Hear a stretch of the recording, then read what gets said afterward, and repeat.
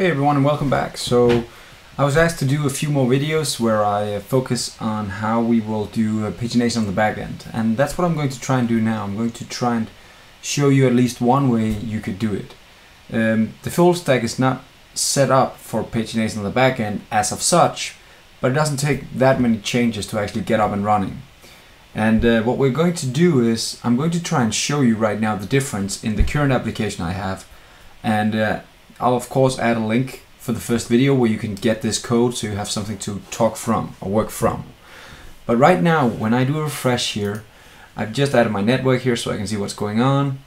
And you'll notice that instead of as before, where we just added this line right here, let me just try and zoom a bit here, where we just added this line right here saying syllabuses, now I actually have a question mark, and now I also add limitation of how many syllabuses to get from the backend per page, and also what page am I actually on right now, and actually also how do I sort this? Is it title, is it reverse title, etc, etc. And I'll just show you a few more examples of this. So if I do change the sorting, let me just find this one, you'll notice the difference is that now instead of saying title, it actually says minus title here instead. I'll zoom even more just to make sure that you guys can actually read this.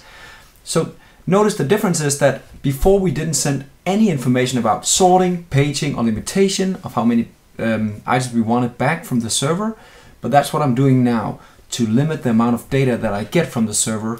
And if you look at the response, you'll actually see that I'm getting a list of documents, and in here there's 25 documents only from the backend. So I've actually moved the pagination part to the backend, and that's what I'm going to show you in the next videos, how you can do that, using a few very cool plugins that I'm going to show you in a second. I just want to show you one more thing, because right now there's nothing about searching here, no filtering. But I can actually do that. So let me just go up here and write 10, press enter, and now you'll notice I'm only getting 25 back with the number of 10 in there somewhere, right?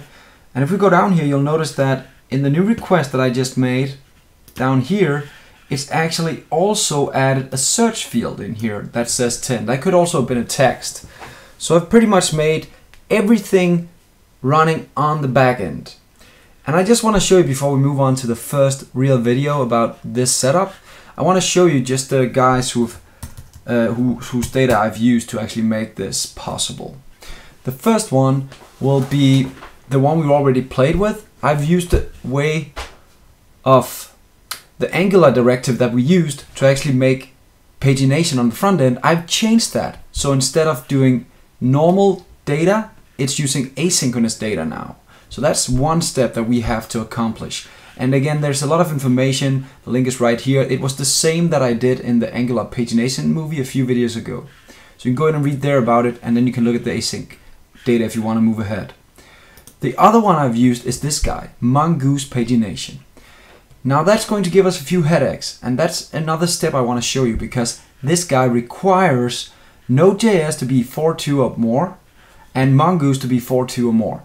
But the problem is that on our OpenShift setup as it is, default, we have way too low version of Node. So I'm also going to teach you guys how you can actually upgrade your Node versions on OpenShift. Very important skill to have.